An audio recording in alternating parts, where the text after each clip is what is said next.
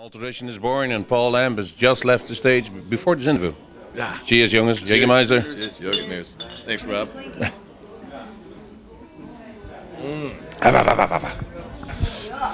Somebody told me it tastes like chicken, but I don't believe it one bit. Everything tastes like chicken. Right. Hey, Paul. Yes. Jägermeister down the throat. Yes. Hi, you went on stage. It was a little hectic, as I maybe an understatement, because it's own bloody own fault. But No. you did a bloody good job, and that means that the three of you were a real close trio. It's not the first time you were jammed. No, it was great. It was a great opportunity for us, and we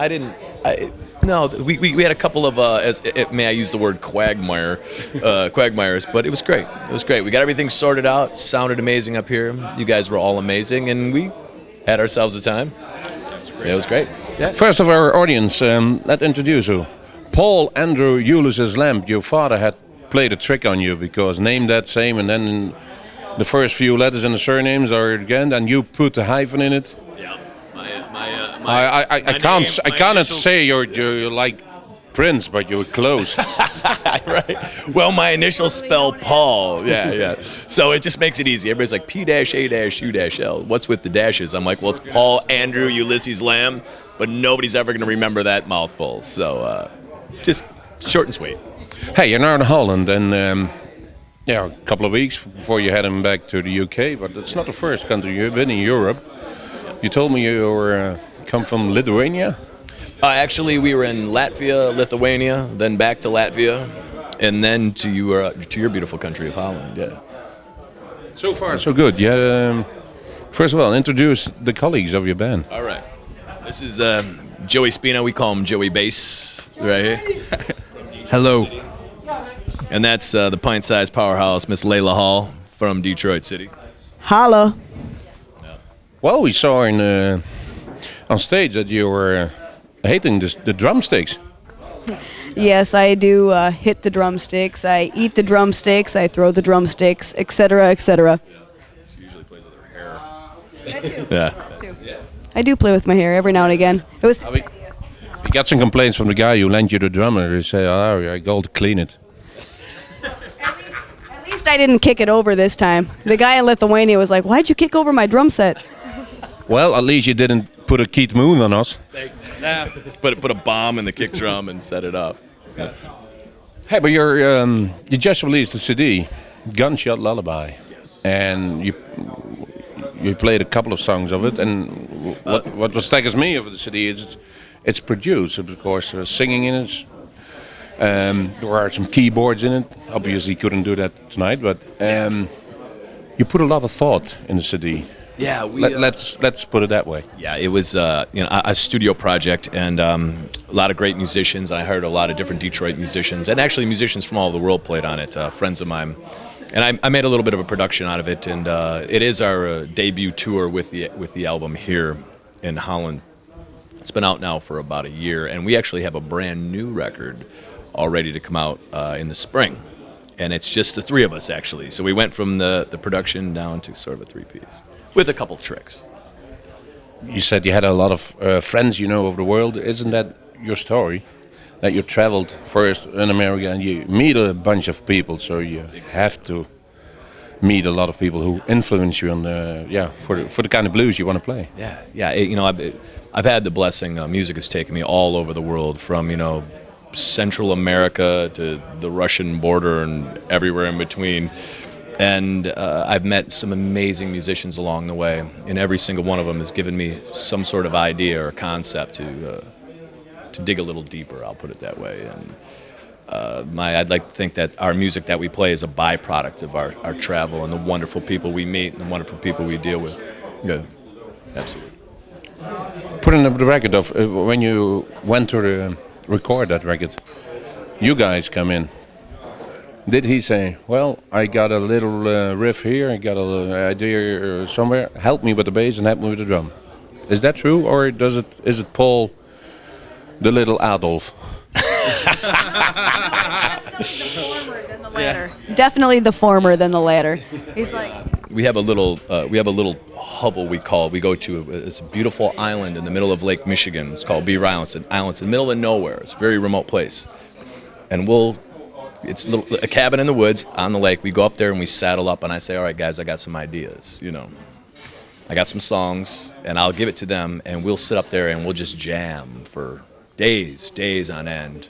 No, I think this. No, you think that. No, I think this. Yeah. And yep. And Goes on forever. It goes on forever, and it all comes together. And then right about the time we think it's right, we invite a bunch of locals down, and if it turns into a dance party, we know we're doing it right. Well, if you're on a lake, there were probably any fish nearby. We're too loud for the fish. Yeah. Deaf fish in Lake Michigan. Yeah. Detroit, better known as the Motor City, but Indeed. is there still room for the blues rock you want to play? The blistering blues rock, as you call it. Detroit is probably and obviously I'm a little biased, but I think it's the greatest music scene in the world. The musicians that come out of Detroit are phenomenal and endless. We could go on naming all the musicians and people that have come out of Detroit. We don't need to do that. But we're blessed because we play in a scene where you're constantly mixing and mingling with some of the greatest musicians in the world. And of course they influence us. And you find your little families and you jam with them, and we tour and we do things together. It's a cutthroat city, but it's a very, very beautiful music scene. Very thriving. You're self-taught on music? I am, unfortunately, I'm about as self-taught as they get. Yeah. Isn't that a problem if you were going to invite it as a studio musician or a session musician, that they throw you a paper with the lyrics of the notes on it and here, Paul, do your best. Yeah, I think being self-taught and getting asked to do a lot of studio work, I think people, when they come to me, they're not looking for me to play the part they want. They're looking for me to play the part that I would play and put it in their music. And that's the difference with me. I'm not a super heavy studio cat, but I get asked to do a lot of studio work because people are like, well, Paul's got this crazy old unorthodox style of unknowledge.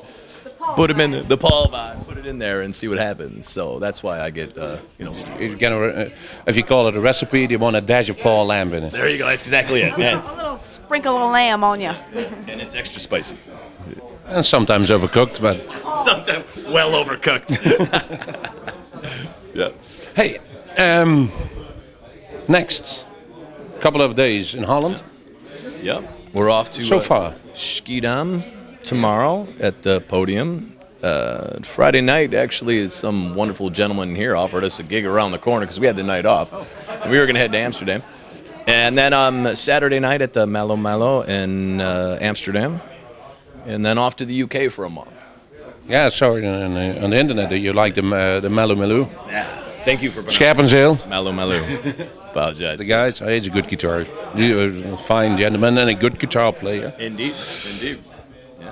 But next, and then back to the States. Yeah, we're in the UK for a month, and then back to the States. We land. We have 2 days, and we do a 3-week tour of the southern part of the United States, and then it takes us into the holiday season where we're going to get a couple of days off somewhere in there, maybe.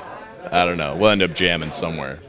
Well, we've got a couple of questions left, and it's about promoting your CD. Internet is almost... You can't do anything without internet. Cannot do How do you get along with it online? Oh, our album obviously is we're in the iTunes thing and the CD Babies and wherever you can get your hands on it. It's very interesting how much the industry has changed towards the internet, and we market it there. We're still grassroots enough to where we like to sell CDs from the stage, and there's something earthy about that I still love. But yeah, the internet is a huge influence. We do all the Facebook, MySpace, all that stuff, like we all do. But it's all there. Yeah, you can get our albums all over the internet very easily. When you started to play, you had a plan laid out for yourself. Here's Paul Lamb. I'm now 19 years old. I love this music, and I'm 49. I want to be. No, it's. Every big stadium. I'm a rock star. That was his plan. I'm gonna retire. No, you know, it's funny. Like, tonight alone changed the way I look at my entire career again, like it does every night. We showed up in a situation with a bunch of wonderful people that helped us set up. We had a few things we needed to work out, and the way it came together was beautiful. Because I've been doing this long enough to like be able to juxtapose myself against the position, as did you, and we made it work. You know, I don't know that. But again, I learned something new tonight, and it's a constant learning process. So to say, is this how it's going to go? Never, never. No, how you think it's going to go is exactly how it's not going to go. Well, That's the beauty of it. to be honest, the same with us for Bluesmoose Radio. We thought we had it all sorted out. We gave it our papers, and then suddenly Big Moose made a mistake, and we sorted it out. No. There was no mistakes. And you did a fine job. Really did. Thank you so much for this interview.